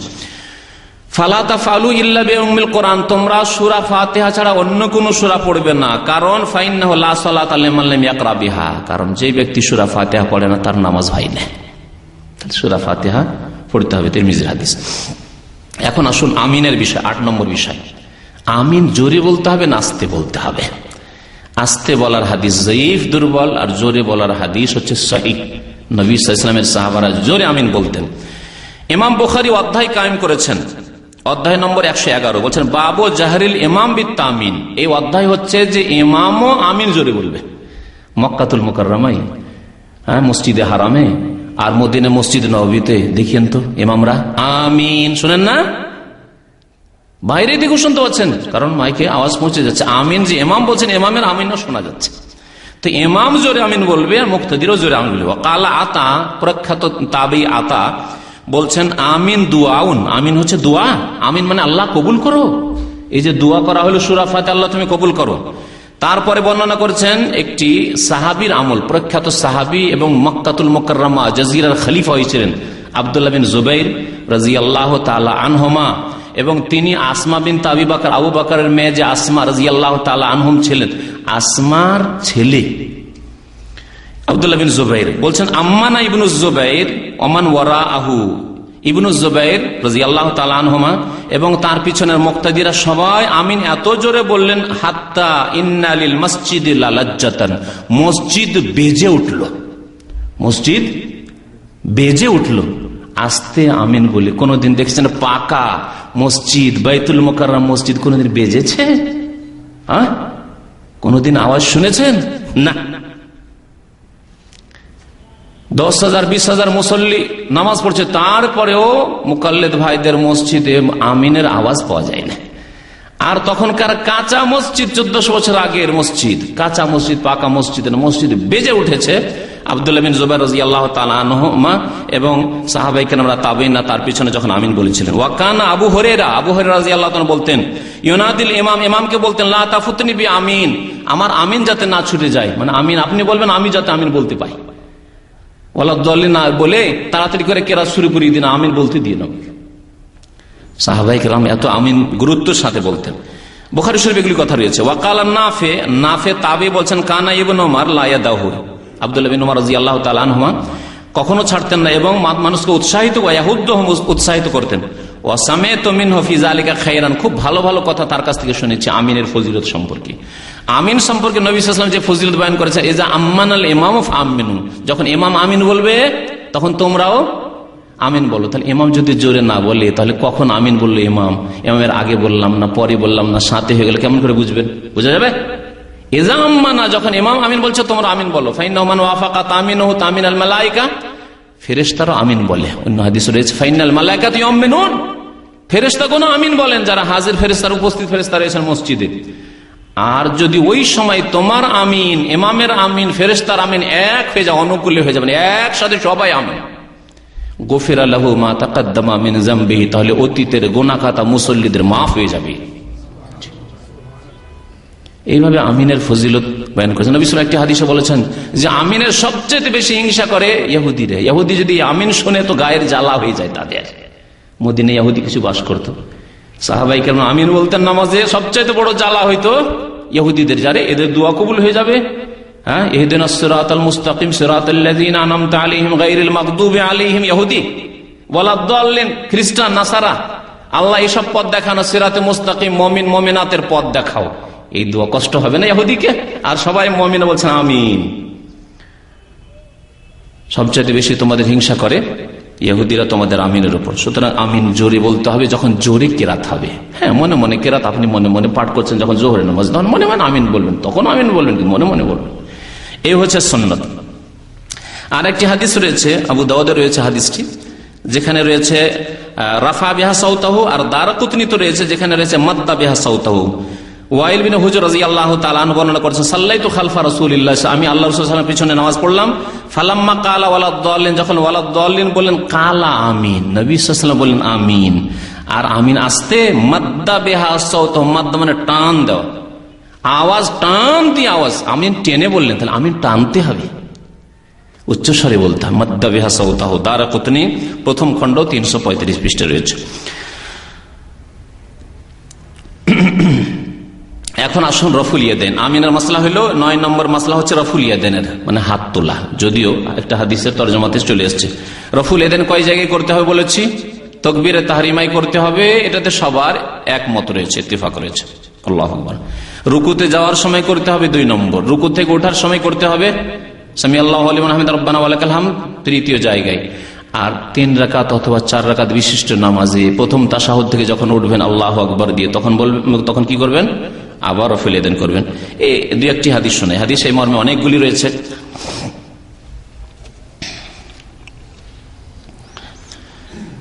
ইবনে ওমর রাদিয়াল্লাহু তাআলা আনহুমা আর আমল বলছেন, কানা ইজা দাখালা ফিস সালাতে, যখন নামাজে প্রবেশ করতেন, কাব্বারা তাকবীর বলতেন, ওয়া রাফা ইয়াদাইহি, দুই হাত উঠাইতেন, ওয়া ইজা রাকা, যখন রুকুতে যেতেন, রাফা ইয়াদাইহি, তখন রাফা ইয়াদাইন করতেন দুটি, ওয়া ইজা ক্বালা সামিআল্লাহু লিমান হামিদা, যখন সামিআল্লাহু লিমান হামিদা রব্বানা ওয়া লাকাল হামদ বলতেন, রাফা ইয়াদাইহি, তখনও কি করতেন?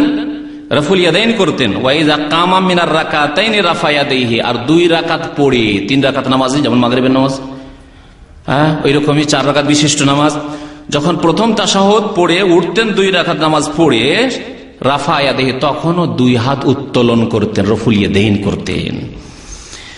ওয়া রাফা যালিকা ইবনে ওমর ইলা নবিয়্লাহি সাল্লাল্লাহু আলাইহি ওয়াসাল্লাম, বললেন যে এটি নবী করিম সাল্লাল্লাহু আলাইহি ওয়াসাল্লামের আমল ছিল। নবী সাল্লাল্লাহু আলাইহি ওয়াসাল্লামের নামাজ এইরকম ছিল, 4 জায়গায় রাফা ইয়াদান করে। সহিহ বুখারীতে হাদিস রয়েছে।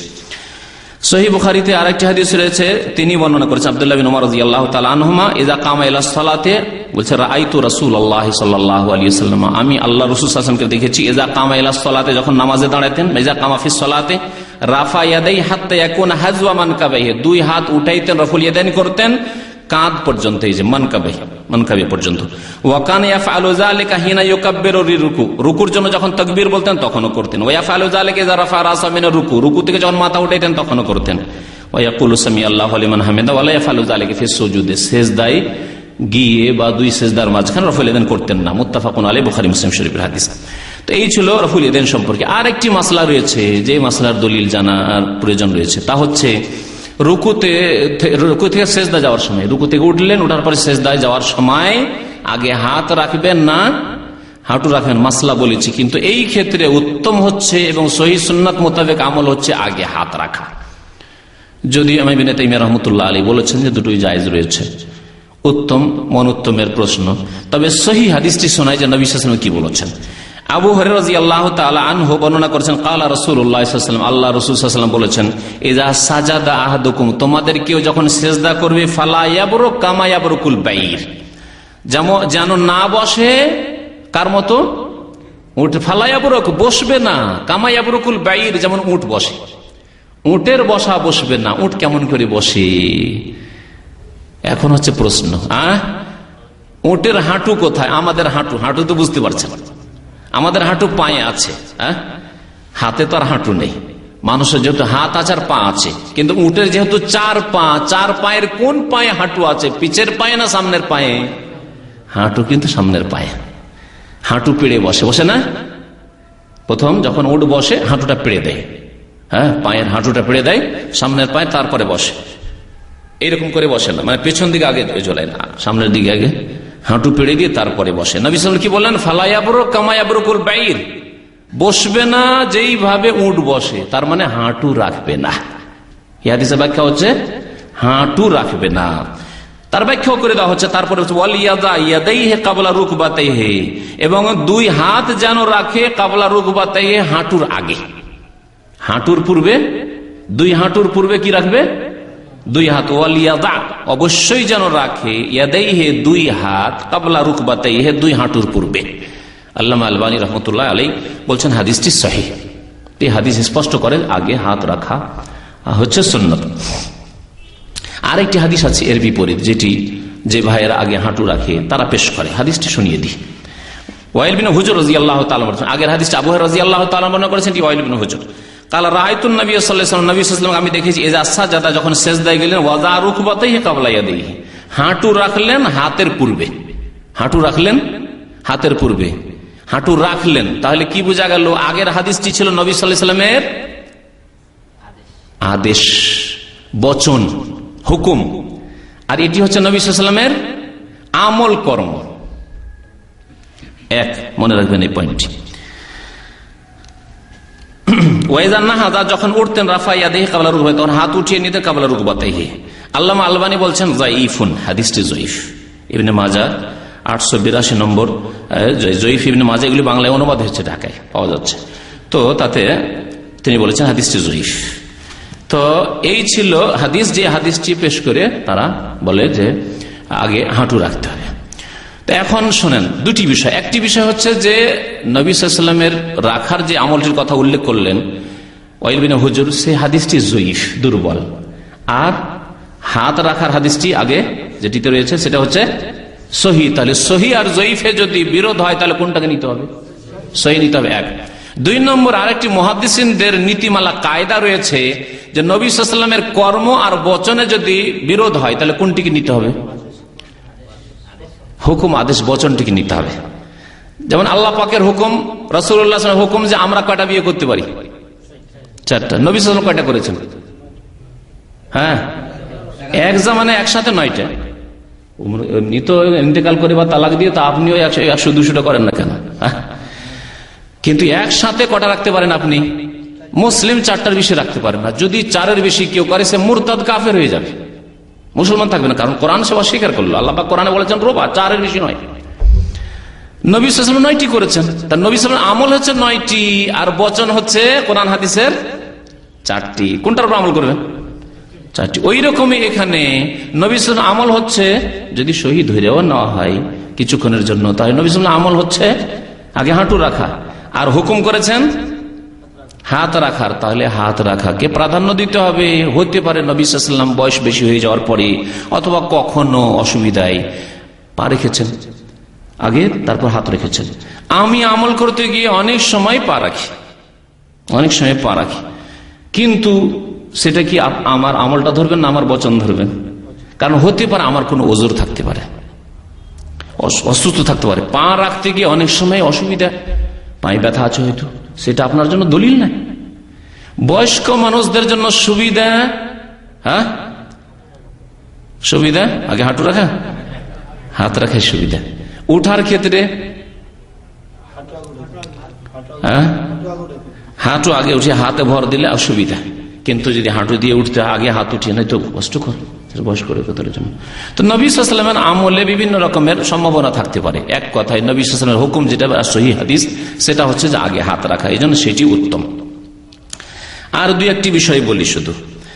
একটি বিষয় হচ্ছে বসার ক্ষেত্রে, আত্তাহিয়াতে বসার ক্ষেত্রে হানাফি ভাইয়েরা প্রথম তাশাহুদে হোক আর দ্বিতীয় তাশাহুদে হোক, হ্যাঁ একই রকম বসে, অর্থাৎ বাম পা বিছিয়ে দিয়ে তার উপর পাছাটা রেখে বসে, যেটাকে ইফতেরাশ বলা হয়েছে হাদিসে ভাষায়। ইফতেরাশ মানে বিছানা বিছিয়ে দিয়ে, বাম পাকে বিছিয়ে দিয়ে আর ডান পাকে খাড়া করে দিয়ে বসে যাওয়া, এটাকে ইফতেরাশ বলা হয়েছে।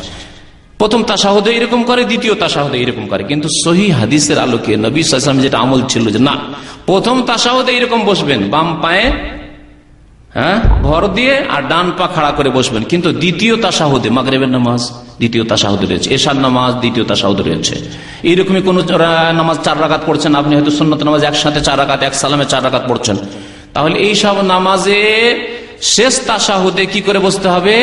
একে বলা হয় তাওয়াররুক বলা হয়। তাওয়াররুক মানে পাছাকে জমিনে রেখে আর বাম পাকে ডান দিকে বের করে দিয়ে। হাদিসটা শুনিয়ে দিয়ে তারপরে কোন এক ভাই বসে আপনাদেরকে দেখাবেন, কারণ এখানে চেয়ারে বসে তো আর ওটা দেখানো যাবে না। হ্যাঁ,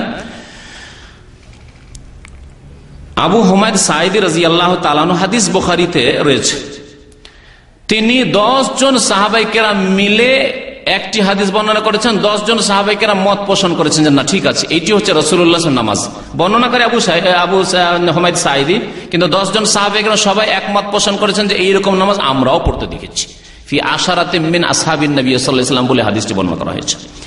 হাদিসটাতে শেষ অংশটুকু বড় হাদিস, যাতে এই বিষয়টি রয়েছে, ওয়াইজা জালাসা ফির রাকাতিল আখিরাতে, যখন প্রথম রাকাতে বসতেন তখনকার এরকম, ফাইজা সাজাদা ওয়াজাইয়াদি গায়র মুফতারিসিন ওয়াস্তাকবালা বিআতরাফি আসহাবি রিজলাইল কিবলা, ফাইজা জালাসা ফির রাকাতাইনে, প্রথম 2 রাকাত পড়ে যখন বসতেন, জালাসা আলা রিজলিহিল ইউসরা, বাম পায়ের উপর ভর দিয়ে বসতেন, হ্যাঁ, ওয়া নাসাবাল ইউমনা, ডান পাকে খাড়া রাখতেন, বাম পায়ে ভর দিয়ে মানে বাম পা বিছিয়ে দিয়ে আর ডান পা খাড়া করে পাছাটা বাম পায়ের উপরে রেখে, এটা প্রথম তাশাহুদে। ওয়াইজা জালাসা ফির রাকাতিল আখিরাতে, শেষ রাকাতে যখন বসতেন, মাগরিবের 3য় রাকাত পড়ে অথবা এশার 4র্থ রাকাত পড়ে শেষ তাশাহুদে, কাদ্দামা রিজলাহুল ইউসরা, বাম পাকে বাড়িয়ে দিতেন, বাম পাকে ডান দিকে বাড়িয়ে দিতেন, ওয়া নাসাবাল উখরা, আর ডানটাকে দাঁড় করে রাখতেন, ওয়া কাদা আলা মাকআদাতিহি, আর পাছাকে জমিনে রেখে বসতেন। একে বলা হয় তাওয়াররুক, কারণ ওয়ারিক বলা হয় পাছাকে, আর তাওয়াররুক মানে পাছাকে জমিনে রেখে বসা। এটি হচ্ছে দ্বিতীয় তাশাহুদে সুন্নত নবী করিম সাল্লাল্লাহু আলাইহি ওয়াসাল্লামের যেভাবে নামাজ পড়তেন, সহিহ বুখারী শরীফের হাদিস। আর একটি বিষয় 12 নম্বর বিষয়, যে বিষয়টির উপর আমল নেই হানাফি ভাইদের, সেটা আমল করার জন্য আপনাদেরকে বলছি, কারণ নবী সাল্লাল্লাহু আলাইহি ওয়াসাল্লাম হাদিসে রয়েছে।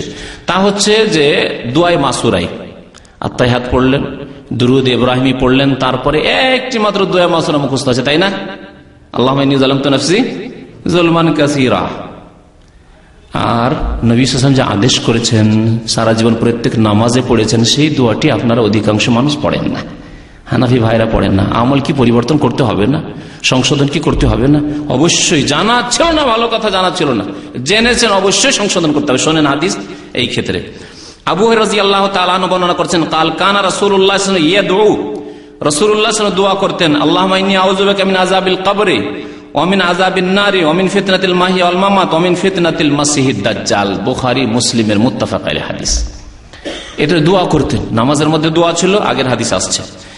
আন আবি হুরায়রা, আবু হুরায়রা রাদিয়াল্লাহু তাআলা আনহু বর্ণনা করছেন, ইয়াকুল কালা রাসূলুল্লাহ সাল্লাল্লাহু আলাইহি ওয়াসাল্লাম, আল্লাহ রাসূল সাল্লাল্লাহু আলাইহি ওয়াসাল্লাম বলেছেন, ইযা ফারাগা আহাদুকুম মিনাত তাশাহুদিল আখিরি, তোমাদের যে কেউ যখন শেষ তাশাহুদ শেষ করবে, আত্তাহিয়াত শেষ হইল, দুরুদ ইব্রাহিমি শেষ হইল, ফালিয়াতাআউযাজ বিল্লাহি মিন আরবা, চারটি বিষয় থেকে আল্লাহর কাছে আশ্রয় চেয়ে নাও, পানাহ চেয়ে নাও, আল্লাহর কাছে পানাহ চাও, আশ্রয় চাও। মিন আযাবে জাহান্নাম, বলো আল্লাহুম্মা ইন্নী আউযু বিকা মিন আযাবে জাহান্নাম ওয়া মিন আযাবিল কবরি ওয়া মিন ফিতনাতিল মাহইয়া ওয়াল মামাত ওয়া মিন শাররিল মাসিহিদ দাজ্জাল ওয়া মিন ফিতনাতিল মাসিহিদ দাজ্জাল। বিভিন্ন শব্দ দিয়ে এসেছে, চারটি থেকে পানাহ চেয়েছেন। আরেকটি riwayate আরেকটু বাড়তি আছে 5 নম্বরে, ওয়া মিন আল মাসামি ওয়াল মাগরাম, আল্লাহ গুনাহ থেকে এবং ঋণ থেকে। তাহলে গুনাহ আর ঋণ যদি আলাদা আলাদা ধরি তো 6টি বিষয় হয়ে যায়। মশহুর হচ্ছে এই চারটি। তো এই দোয়া নবী সাল্লাল্লাহু আলাইহি ওয়াসাল্লাম পড়েছেন আর ফালিয়াতাআওয়াজ আদেশও করেছেন পড়তে। ফালিয়াতাআওয়াজ, তোমরা চারটি জিনিস থেকে তাশাহুদের শেষে কি করবে? পানাহ চেয়ে নেবে। আদেশ করলেন রাসূলুল্লাহ সাল্লাল্লাহু আলাইহি ওয়াসাল্লাম নামাজে, আর এই আদেশ পালন সারা জীবন করলেন না। কেমন নামাজ পড়লেন তাহলে? এইজন্য আল্লামা নাসিরুদ্দিন আলবানী তার নবী সাল্লাল্লাহু আলাইহি ওয়াসাল্লামের যে নামাজ বাংলায় ছেপেছে বইটি, তাতে বলেছেন যে এই চারটি জিনিস থেকে পানাহ চাওয়া ওয়াজিব। চারটি জিনিস থেকে পানাহ চাওয়া ওয়াজিব। আল্লাহ পাক রব্বুল আলামিন যেন আমাদেরকে সহিহ হাদিস মোতাবেক নামাজ আদায় করার তৌফিক দান করেন। আল্লাহ পাক আমাদের যেন গুনাহ খাতা মাফ করে দেন, আমাদেরকে নেক আমলের তৌফিক দান করেন। আল্লাহ পাক আমাদের গোড়ামি যেন শেষ করে দেন। আল্লাহ পাক আমাদেরকে যেন হক পর্যন্ত, সত্য পর্যন্ত পৌঁছার তৌফিক দান করেন। আল্লাহ নামাজের ক্ষেত্রে, অন্য ইবাদত বন্দেগীর ক্ষেত্রে, আকীদা আমল বিশ্বাসের ক্ষেত্রে, যে কোনো আমলের ক্ষেত্রে আল্লাহ যেটি হক, যেটি সত্য, সেখান পর্যন্ত প্রত্যেক মুসলিমকে পৌঁছার তৌফিক দান করো। আল্লাহ আমরা তোমাদের কাছে হক, তোমার কাছে হক চাই। আল্লাহ ইয়া আরহামার রাহিমিন, আল্লাহ তুমি আমাদেরকে হকের সন্ধান দাও। আল্লাহ আমাদের গুনাহ খাতা তুমি মাফ করে দাও। আল্লাহ আমাদের ভুল ত্রুটি মাফ করে দাও, এবং সত্য যেখানে আছে সেখান থেকে আমাদেরকে সত্য গ্রহণ করার তৌফিক দান করো। আল্লাহ তোমার নবী সাল্লাল্লাহু আলাইহি ওয়াসাল্লামের মতো আমাদেরকে নামাজ আদায় করার তৌফিক দান করো। আমিন। সাল্লাল্লাহু আলা নবিয়িনা মুহাম্মদ ওয়া আলা আলিহি ওয়া সাহবিহি আজমাইন।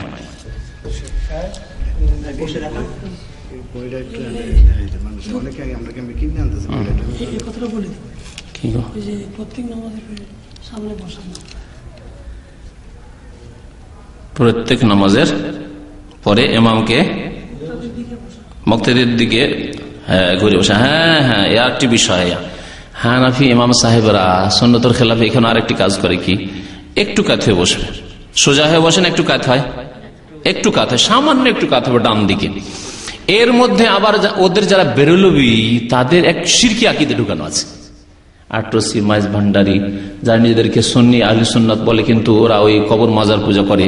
ইন্ডিয়া বাংলাদেশে বেরলবি রিজভি যারা, তাদের ইমামরা ডান দিকে একটু কাত হয় আর বলে যে নামাজের কিবলা ছিল কাবা, আর মোনাজাতের কিবলা হচ্ছে গৌসুল আজম বড় পীর ইরাক। তাহলে যদি ভারত বাংলাদেশ থেকে একটু ডান দিকে কাত হন, তাহলে কিবলা কি হবে মোনাজাতে? বাগদাদ শরীফ, আব্দুল কাদের জিলানীর মাজার। এই শিরকি আকীদা নিয়ে মোনাজাত শুরু করে। সুন্নত হচ্ছে নবী সাল্লাল্লাহু আলাইহি ওয়াসাল্লাম আকবাল আলাইনা, ওই দলিলটি নিয়ে আসা হয়নি। 12টি বিষয় নিয়ে এসেছে, আরো বলেছি এই জন্য যে বেশ কিছু বিষয় রয়েছে যেগুলোতে ভুল ত্রুটি রয়েছে। নবী সাল্লাল্লাহু আলাইহি ওয়াসাল্লাম যখন সালাম ফিরতেন, আকবাল আলাইনা বিওয়াজহিহি, আমাদের দিকে তার মুখমণ্ডল ফিরিয়ে বসতেন। আর বসার উত্তম তরিকা হচ্ছে এটি। নামাজ শেষ হয়ে গেল, এখন মুখমণ্ডল সোজা হয়ে আপনার সামনে বসতে। আপনার সামনে থেকে যদি কাঁথিয়ে, আমরা মাঝে মাঝে কাজে ব্যস্ত থাকি, কম্পিউটারে কাজ করি, একটা লোক দেখা করতে এসছে আর কম্পিউটারের কাজই যদি করতে থাকি, শুনছি ওর কথা, কিন্তু কাঁথিয়ে মাইন্ড করে না, হ্যাঁ করবে না। কিন্তু যদি সোজা, যেমন একটা লোক সাক্ষাৎ করতেছে, হ্যাঁ বলেন কি, খুশি না, আমার দিকে মনোযোগ দিয়ে কথা শুনছে। তো নবী সাল্লাল্লাহু আলাইহি সাল্লাম পুরো চেহারা ফিরিয়ে বসতেন মুক্তাদিদের দিকে সালাম ফেরার পরে। এইভাবে বসতে হবে, তারপরে যেগুলি জিকির আজকার রয়েছে, তসবিহ রয়েছে, সেগুলি করবে। মোনাজাত না, সম্মিলিত মোনাজাত না।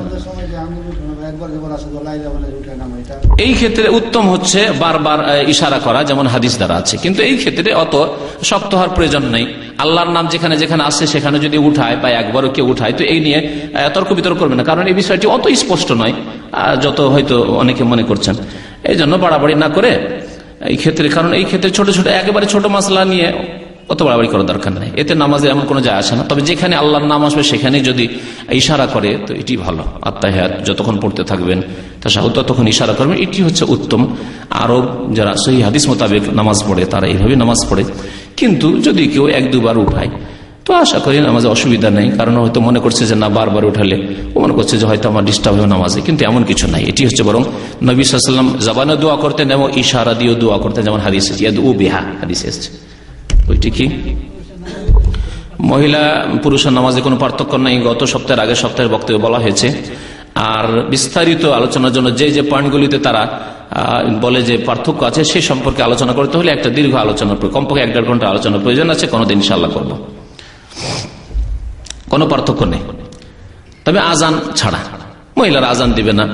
তারপরে লাইনে দাঁড়ানো, কতগুলি জিনিস রয়েছে সেগুলি রয়েছে, কিন্তু নামাজের ক্ষেত্রে, বসা বসির ক্ষেত্রে, হাত বাঁধার ক্ষেত্রে মহিলারাই শুধু সুন্নতি নামাজ পড়বে, আপনারা সব ভুল নামাজ পড়ে জয়ীফ নামাজ পড়বেন, এমন কিছু না। আপনারা বুকের উপর হাত বাঁধবেন আর মহিলারাও বুকের উপর হাত বাঁধবে। আপনারা সুন্নত মোতাবেক যেমন পাছাটা উঠিয়ে একবারে পুরো সেজদা যাচ্ছেন ওই রকমই তারাও করবে।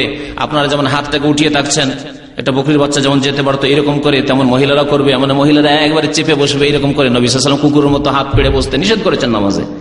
মহিলারা কুকুরের মতো হাত পেড়ে নামাজ পড়ে, এটি নবী সাল্লাল্লাহু আলাইহি ওয়াসাল্লামের নাফরমানি, বিরোধিতা করা, নিষেধ করেছেন নবী সাল্লাল্লাহু আলাইহি ওয়াসাল্লাম। এরকম তো এইগুলি পার্থক্য নেই, এই পার্থক্যগুলি মহিলাদের নামাজে নেই। তারা পাছা উঠিয়ে সেজদা করবে, তারপরে আপনার হাতটাকে যেভাবে আপনারা রেখে নামাজ পড়ছেন সেইভাবে পড়বে, এইভাবে নয় বিছিয়ে দেবে না হাতকে। ওয়ালা ইফতারিশ ইফতিরাশাল কালবি, কুকুরের মতো করে বিছাবে না, নবী সাল্লাল্লাহু আলাইহি ওয়াসাল্লাম হাদিস। তো 12টি বিষয় যেহেতু নিয়ে আসে, তাতে 1 ঘন্টা শেষ হয়ে গেছে, বুঝতে পেরেছেন। সুতরাং কথা যেন লম্বা না হয়ে যায় সেই জন্য বাকি মাসলা মাসালা ইনশাআল্লাহ তাআলা, নারী পুরুষের নামাজে পার্থক্য নেই, যেগুলি পার্থক্য তারা করেছে সেগুলির ইনশাআল্লাহ সহিহ হাদিস মোতাবেক কোন একদিন আলোচনা করবো ইনশাআল্লাহ খুব তাড়াতাড়ি।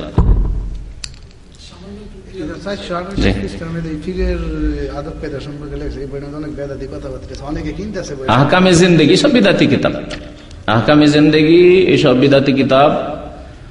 ইমাম খতিব বাইতুল আতিক জামে মসজিদ, পশ্চিম নাখালপাড়া, তেজগাঁও, ঢাকা। যাই হোক, এগুলি সব বিদাতি কিতাব। আশা করি এসব কিতাব পড়বেন না যারা সহিহ হাদিস। ইয়া রাসূল আসআলুকা শাফাআতা, নবীর দরবারে বলছে হে রাসূল আপনার কাছে শাফাত চাই। নবীর কাছে চাইবেন, আল্লাহর কাছে চাইবেন। সুবহানাল্লাহ। আমরা গিয়ে আর যাওয়ারও প্রয়োজন নেই, এখান থেকে বলে আল্লাহ তোমার নবীর শাফাত দান করো। শাফাতের মালিক, আদেশ নিষেধের মালিক, কাল কিয়ামতে হাসরের দিবসে মালিক আল্লাহ পাক। আল্লাহ পাক আল্লাহ তোমার নবীর শাফাত দান করো, তোমার নবীর হাউজে কাউসার থেকে পানি দান করো, আল্লাহর কাছে চাইবো, কারণ মালিক আল্লাহ।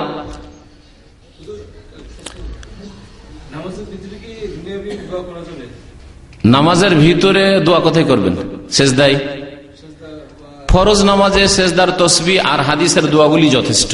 আর নিজের ভাষায় দোয়া, যদিও বেশ কিছু ওলামারা বলেছেন, এখানকার ওলামারা এই ফতোয়া দিচ্ছেন যে নফল সুন্নত এগুলোতে করতে পারেন আপনি, যদি আরবি জানা নেই এমন কিছু চাইবেন, তবে নামাজের বাইরে করলে ভালো কথা। কারণ সাধারণ মানুষ আজকাল যদি বলে নামাজের মধ্যে বাংলায় দোয়া, অথচ তাদের মাযহাবে রয়েছে যে ফার্সিতে তাকবীর দেওয়া যায় যাচ্ছে। যারা আপত্তি করবে তাদের নিকটে আল্লাহ বুজরুগ বার্তার আস দিয়ে নামাজ শুরু করা, ওটা তো বলিই নি। যদি ফেকার কেতাব নিয়ে এসে খুললে বয়ান করি তো আমাদের আজ এইসব আলেম ভাইরা আছে একমত হবে, আর না হলে তাদের একমত হইতে হবে, যদি না হয়তো কিতাব খুলে যে ইমাম আবু হানিফা রাহমাতুল্লাহ আলাইহির নিকটে আল্লাহ বুজরুগ বার্তার আস বলা যায় যাচ্ছে। ইরানিরা ফার্সি ভাষা দিয়ে নামাজ সারতে পারে। তো কথা হচ্ছে যদি তারা যদি এটা করতে পারে তো বাংলা আর ফার্সিতে কি পার্থক্য আছে? কোনো পার্থক্য নাই। ফার্সি শুধুমাত্র ইরানের ভাষা, আর বাংলা বাংলাদেশের ভাষার উপরন্ত পশ্চিমবঙ্গের ভাষা, আসামের ভাষা, লন্ডনে গোটা মহল্লা এলাকা বাঙালির বাঙালি হয়ে আছে, মিসফালে বাঙালির বাঙালি হয়ে আছে। তো বাংলা ভাষায় কারো হবে যায় যাবে না? আল্লাহ মহান এই কথা বলে নামাজ শুরু করা। কথা হচ্ছে যে না, ওগুলো শুরু করতে বলছি না, কিন্তু দুয়ার ক্ষেত্রে সেজদা, দুয়ার ক্ষেত্রে হচ্ছে দুইটি, একটা হচ্ছে সেজদা আর আরেকটি হচ্ছে আত্তাহিয়াত দুরুদের পরে জায়গা, এই জায়গাগুলিতে নিজের নামাজে, নফল নামাজে, তাহাজ্জুদের নামাজে আপনি দোয়া করতে পারবেন যদি মনে করেন যে আমি কিছু চাইবো, আরবি জানছি না আমি, কিন্তু যেমন আমি আরবি জানি, আমি আমার নামাজের মধ্যে আমি আরবি দিয়ে দোয়া চাইবো, কোরআন হাদিসের দোয়া দিয়ে চেষ্টা করবো, যদি তা দিয়ে না হয় তো আমি নিজে বানিয়ে আরবি দিয়ে আল্লাহর কাছে চাইতে পারবো। তো এটি হচ্ছে আরবি দিয়ে দোয়া করা অবশ্যই উত্তম, কিন্তু যে ভাইয়ের জানা নেই সে নিজ নিজ ভাষা দিয়ে দোয়া করবে, যাতে বুঝে সুঝে সে আল্লাহ পাকের কাছে চাইতে পারে।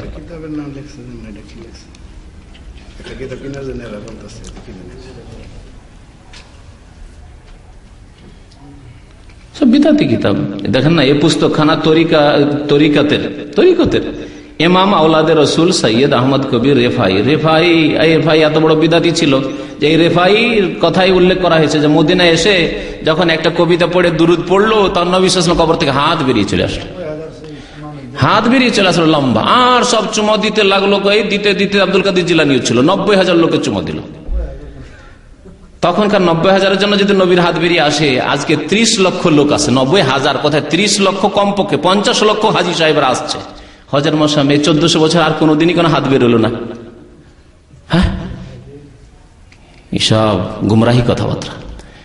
আর যদি হাতি বেরোতো তো সবচেয়ে প্রিয়তমা ব্যক্তি মা আয়েশা রাদিয়াল্লাহু তাআলা মাঝে মাঝে তো হাত বেরোতো।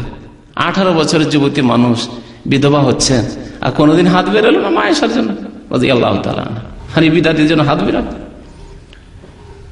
এই হলো বিদাতিদের কিতাবের অবস্থা। জি, নামাজের পরে সুন্নতি জিকির করা যায় আছে, বরং সুন্নত আছে আল্লাহর জিকির, ওইসব জিকির নেই, তবে এইসব জিকির আছে আস্তাগফিরুল্লাহ আস্তাগফিরুল্লাহ আস্তাগফিরুল্লাহ আল্লাহুম্মা আনতাস সালাম ওয়া মিনকাস সালাম তাবারাকতা ইয়া যাল জালালি ওয়াল ইকরাম। ইনশাআল্লাহ এই জিকিরগুলো ইনশাআল্লাহ দোয়া, যে নামাজের পরে যে দোয়াগুলি আছে, গত সপ্তাহে মনে হয় ইশারা করেছিলাম, গত সপ্তাহের আগের সপ্তাহে, তো ইনশাআল্লাহ ওগুলো কোন একটি আলোচনা বয়ান করা যাবে। নামাজটা যদি শুদ্ধ না হয় তো অন্য কিছু শুদ্ধ করার লাভ কি? যদি আমরা চেষ্টা করছি যে অনেক বিষয় নিয়ে আলোচনা করি, কিন্তু নামাজ সম্পর্কে আমাদের অনেক আলোচনার আসলে প্রয়োজন, অনেক ভুল ত্রুটি নামাজের মধ্যে ঢুকে আছে। তো আশা করি 10-12টা বিষয় যে আলোচনা করলাম, এগুলি যদি সংশোধন হয় তো বাকিগুলি সংশোধনের চাহিদা বাড়বে, তখন ইনশাআল্লাহ কিতাবের মাধ্যমে হোক, অন্য আলোচনার মাধ্যমে হোক, দর্শের মাধ্যমে হোক, ইনশাআল্লাহ শুদ্ধ হয়ে যাবে ইনশাআল্লাহ। সাল্লাল্লাহু আলাইহি ওয়া মুহাম্মদ ওয়া আলা আলিহি ওয়া সাহবিহি আজমাইন। হ্যাঁ, তাওয়াররুক যেটা বলছে, কোন এক ভাই দেখান তো দেখি, ওই যে হ্যাঁ আজিজুল্লাহ, তাওয়াররুক করে মানে ওই শেষ তাশাহুদে যে বসা, এই যে বাম পাটাকে এদিকে বের করে দিলেন আর ডান পা দাঁড়িয়ে আছে আর পাছাটা জমিনে রেখে বসা। জি, এইভাবে বসবেন, এটা হচ্ছে শেষ তাশাহুদের বসার সুন্নত। এগুলি হচ্ছে নামাজের সুন্নত। হ্যাঁ,